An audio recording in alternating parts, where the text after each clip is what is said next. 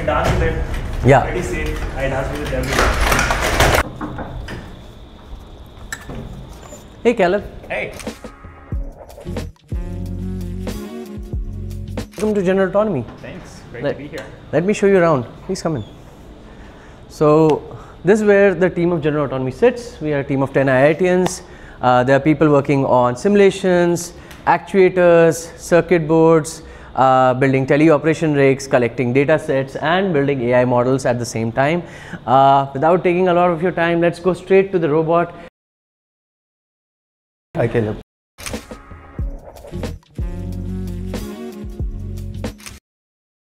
This is one of our robots that we spent close to 15 months just perfecting the AI model on. This is currently state of the art, and I'll let Bhanu take over the robot and talk more about it. Yeah, so the core of this model is a diffusion transformer. It takes in 4 camera feeds. You can see 2 cameras on the robot, 1 scene camera above, 1 scene camera down. Takes in 4 camera feeds and predicts actions. In order to train it, what we do is we collect data. This teleop rig is used to collect data. You can see an already trained model here.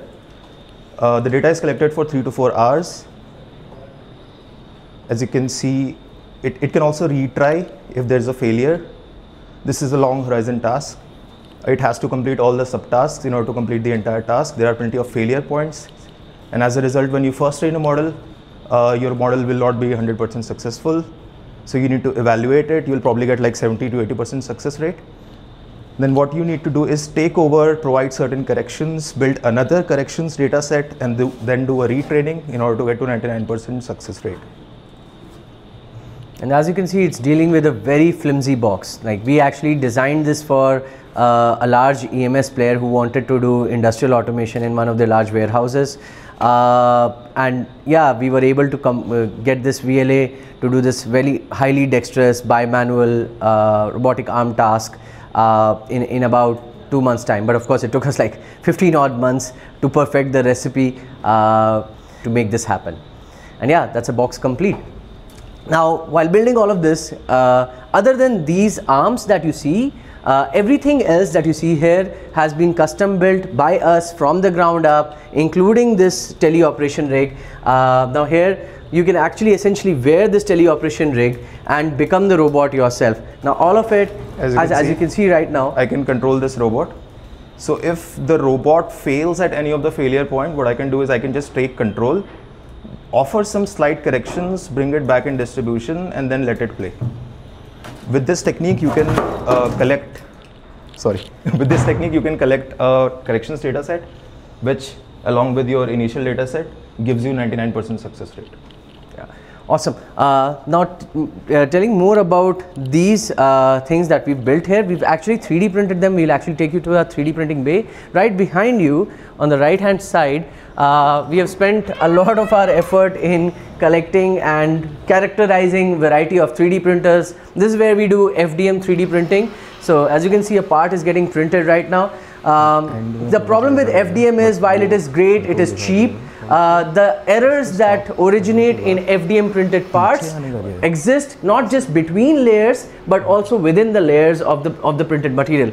So to avoid that, when you're trying to make industrial grade parts for robots, we have actually got a SLA printer where we essentially print everything line by line. Now this is a Formlabs SLA printer. So essentially we use this resin to basically get it evaporated layer by layer, and hence the errors don't exist within layers, but they might exist between layers. And when we want to go to the final grade, we actually get the part CNC'd. And here, like as you can see, this part was printed and then it got baked. As you can see, there's a baked part kept here, which are essentially knobs for another dog, a robot dog of ours that we have been working on.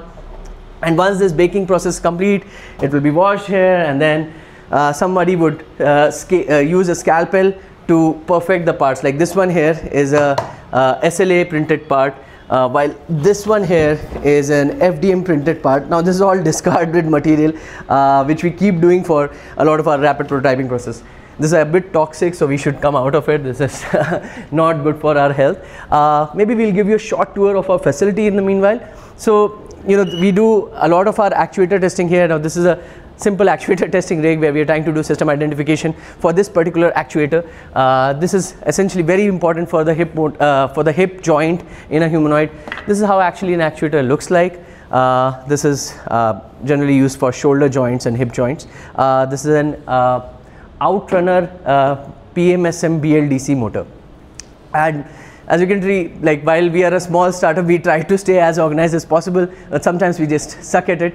But the reason to stay organized is because we build everything from the ground up. Like this is our circuit board, build it from the ground up, right from, other than probably a few components which we actually have to procure from places like Korea, Japan, and some parts from China, and the NVIDIA Jetson. Everything else was custom built here from the ground up. And we do that for our circuit boards, for our data collection models, for our teleop rigs, for our PCBs, for stuff like this.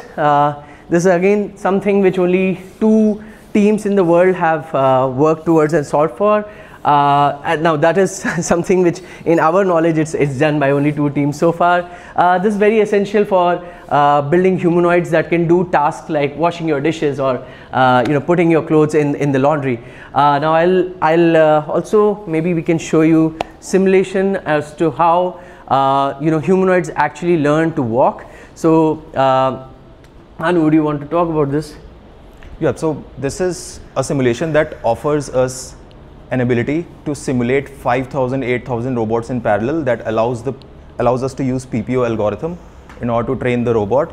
We create all kinds of situations in the simulation which the robot is going to face in the real life, and the robot has to figure out an action that allows the robot to follow a certain command like a forward velocity or stand or walk or whatever. Yeah. Now the humanoid opportunity, while it sounds great, it sounds exciting, and it is the future, it's going to happen, and it's a fairly big opportunity when you think that every home is going to have a humanoid. But the problem is that when every home has a humanoid, it has to be affordable, and for that we believe today the cost of a humanoid essentially lives in the actuators. So we have spent a lot of time in building our own actuators, while like we have these American actuators and Chinese actuators and Japanese actuators with us. This is our first actuator that we've built from the ground up, completely in-house, other than probably the magnets that we have to procure from international markets. The idea is that as the cost of actuator goes down to a 1/6 or a 1/10, as you can scale your investment in building the actuators, you should be able to reduce the cost of a humanoid from something like 50 lakhs today to something like 15 to 12 lakhs, and that becomes in the affordable range. That's where the Indian family car lives, right, in the 12 to 15 lakh range. Today, even before the Indian home or the world home market, there's a salient opportunity that we see right in front of us, that the current offering available for developers to work on humanoids is only couple of Chinese options, and maybe somebody like an open source variant like K-Scale, but none of them are either very affordable or very useful. So we think that is the current market that we can really go after, providing affordable humanoid robots for developers to build applications on top of.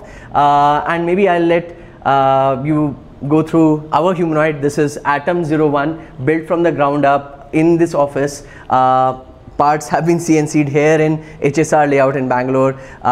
It's made of carbon fiber, aluminium, and these are off-the-shelf actuators. We have not built the actuators in this one, but we built the circuitry, we built our own battery, our own BMS, and our own AI models and data sets to make it happen.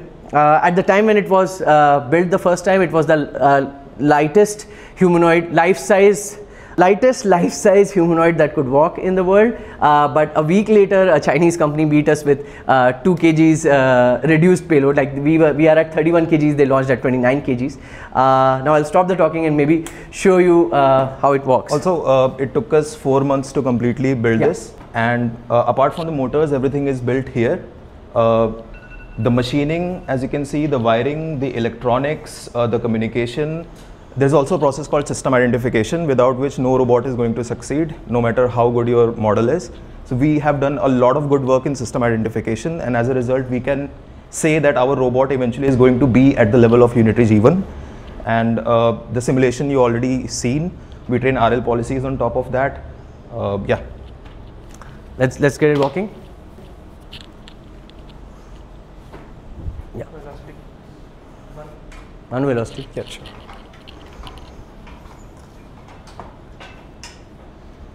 Abhi one. 0.3. Now, as you can see, this is an AI model expressing itself in the physical world and using the motors and the combination of electronics and mechatronics as a method to express itself. The motors are its paintbrush and the world is Atom's canvas. Back. So we can push it around. Yeah, we can push it around, we can, give it a slight nudge. We can turn it around if you want. Zero velocity. Yeah. You can dance with it. Yeah. Pretty safe. I dance with it every day. Oh my god. Okay, backwards. Okay. Yeah, so, apologies for that small debacle. Nothing fatal happened. Essentially, one of the actuators got disconnected, and as a fail-safe measure, whenever something like that happens, we get the robot to essentially shut down all motors and fall in its place. Otherwise, it will become violent and injure the people around it. But yeah, we expect that in 3 months' time, this we'll be able to dance a lot longer with it, and ideally we should be opening Atom for pre-orders by end of this year, and we should ideally be able to ship it to the first 100 people by next year December, which is December 2026. Yeah, thank you so much for taking out time to come and meet us, and hope we get to show you a more cleaner, more robust dancing version of Atom in 12 months time.